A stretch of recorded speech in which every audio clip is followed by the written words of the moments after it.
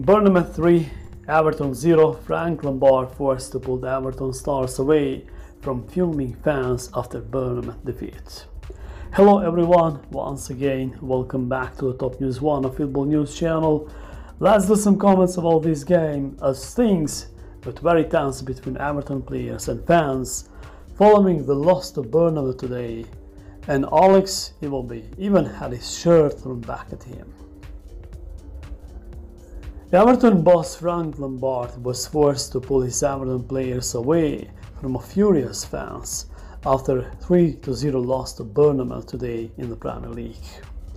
Bournemouth have scored 3 goals to secure all 3 points in this game, but at the full time as Everton players approached away and fans let their feelings to be known as they were throwing things on their own players.